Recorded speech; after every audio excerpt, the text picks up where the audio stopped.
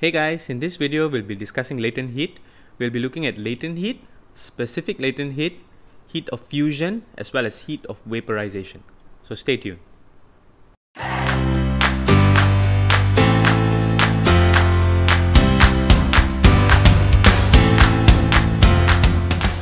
If you haven't watched the video on heat capacity, the video link is at the corner. I suggest you watch that first, but if not, it's okay. Let's get into latent heat.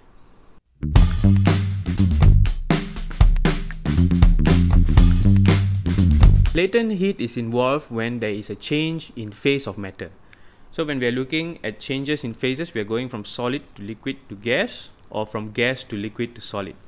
Let's take an ice block for an example. So the ice block is in the solid form. When the ice block is changing phase, we need to supply heat energy. We need to heat it up. When we supply the heat energy, the energy is going to be used by the ice particles to overcome the forces of attraction between the solid particles, solid ice particles, so that they can move further apart and become liquid. And this is melting. The process is known as melting.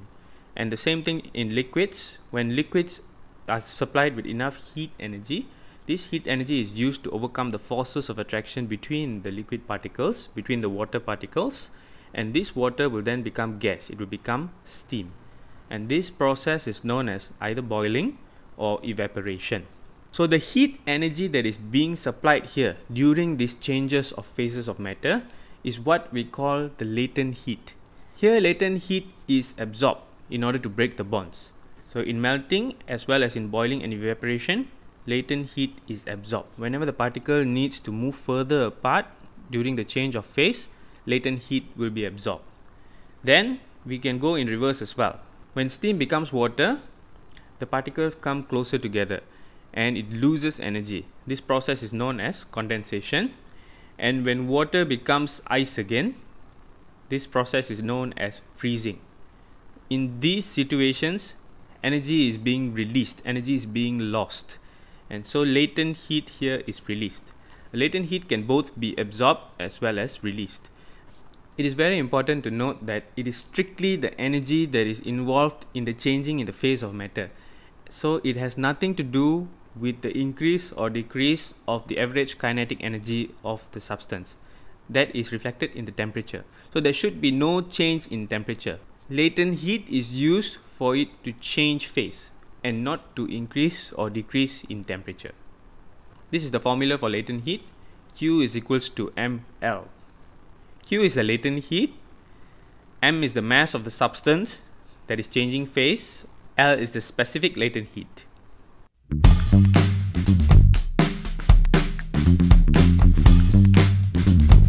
Mainly there's two types of latent heat. That is latent heat of fusion and latent heat of vaporization. Whether it's latent heat of fusion or latent heat of vaporization depends on what kind of change of phase of matter is taking place.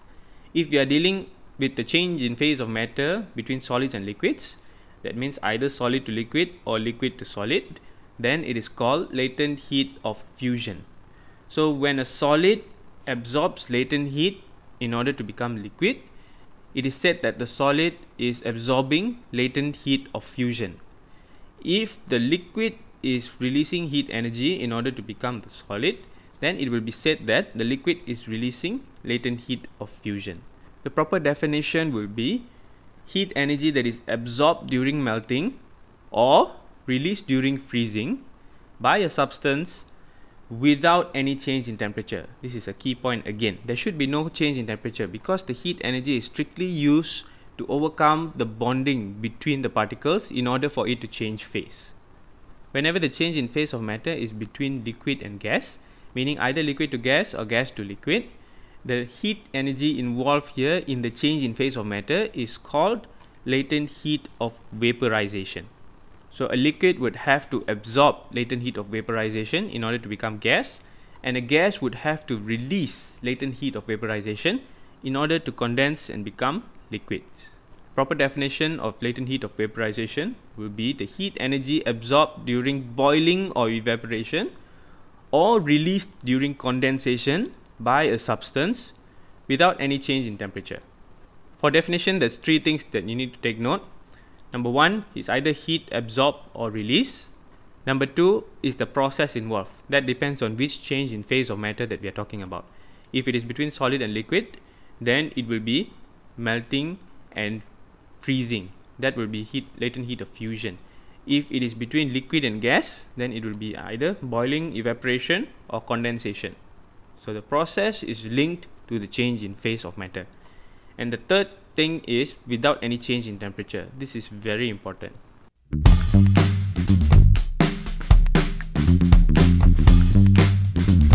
The concept of specific latent heat is very similar to specific heat capacity. So when we are dealing with latent heat, this is latent heat. Q is mL. L is the specific latent heat. When we rearrange the equation and make specific latent heat the subject of the equation, this is what we get. Latent heat per unit mass. So this should give you a clue. Let's take a look at an example of an ice block here.